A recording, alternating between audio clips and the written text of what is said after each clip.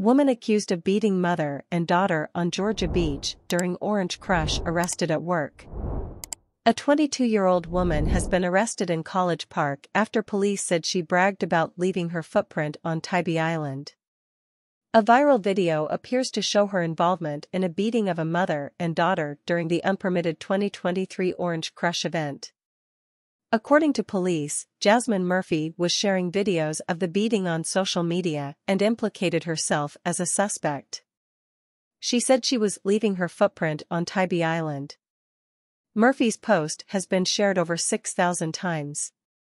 College Park police were able to locate Murphy on Thursday at her job, where they arrested and charged her with aggravated assault and robbery. On Saturday, April 22, the victims, who haven't been identified, were beaten and robbed on the beach by a large group of people. Many of you have since brought that video to the attention of our agency while expressing your shock and disgust that such a thing could happen on the island. We share in both your disappointment and concern, the police department said in a statement on Facebook.